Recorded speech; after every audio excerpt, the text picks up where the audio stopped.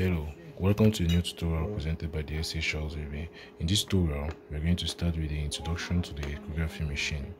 So, this is the echography machine here, and we are on the parameter of the probe. So, on this parameter of the probe, you will first start by choosing a different one. A, B, D is for the abdomen. We have gynecology, we have obstetrical gynecology, we have urology, and this is the second probe. Generally, you need to know that there are different probes that are used in ultrasound. This is the curvy, this is the curve probe, and this is the probe that is used for anal or intracavitary probe. Is it clear? So those are the different ones. So this is the curve probe and this is the intracavitary probe. Now, intracavitary probe can be either placed in the vagina, where it's going to be used for obstetrics, and or the prostate in the anus, where it's used for prostate in urology. Now, these are the different elements of the probe. So here is the parameters to enter. When you want to enter the information of the patient, you click here.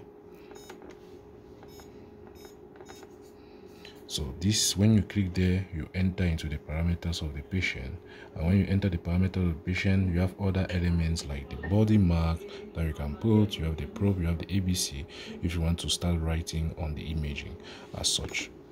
When I'm on this image, let's say that I freeze, and then lastly I want to write. So this is where I can write here. So you can write the different elements you want, which you are A, B, C, D. Now, the next element is the quad, the dual.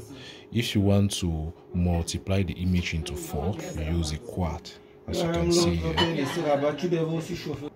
if you can multiply the image into 2 by using the dual. Is it clear? So those are the different elements. And this is the M mode and the B mode. So we're going to, this is the caliper. This is how to set, to go backward, to freeze, to save, and to print. And lastly, this is the time gain compensation. Is it clear? Generally, this is the mode to place the time gain compensation by doing what?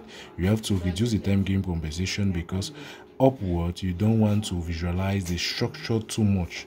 Is it clear? But down, you want to visualize the structure at its detail. That's why you reduce the time gain compensation superficially, and going downward, you increase the time gain compensation so that you can visualize more deeper structures than superficial structures. But when you want to visualize more superficial structures than the deep structures, you are going to inverse the time gain compensation such that it produces a diagonal instead in this direction. But here we are going to visualize much more structures which are deep. So that's why we're going to use this standard time gain compensation. So from here we say thanks for your kind attention, and let's continue with the next part. Thank you.